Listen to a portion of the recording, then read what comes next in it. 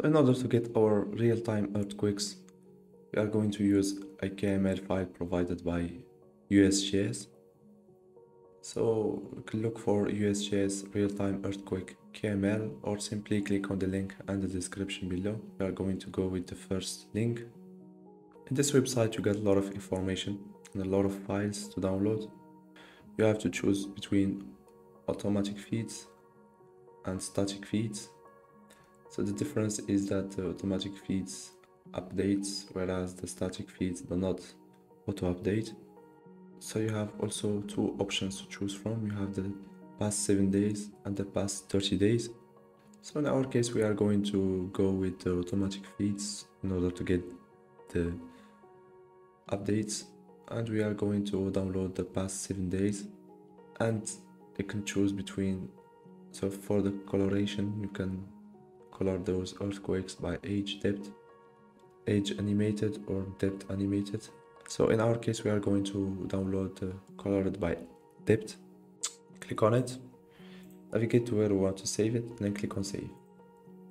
If you get back to your folder, you will find your KML file. Now open Google Earth Pro, and after that go ahead to File and then click Open. Navigate to your folder, click on your KML file and then click Open. And you can see here that we got our earthquakes.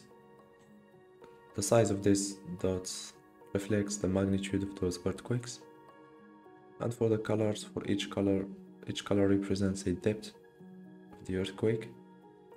So you can find those earthquakes especially in the active tectonic areas, like for example this margin of the North American plate. You can also find in Latin America.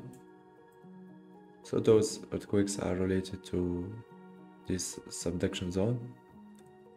You can, if you want, click here and show the tectonic plates. This is a tectonic boundary, so this is why there are a lot of earthquakes right here. You can also find a lot of earthquakes in this area of Southeast Asia, and those tectonic boundaries are colored, indicating the type of this tectonic boundary. You have divergent, transform, convergent, and other.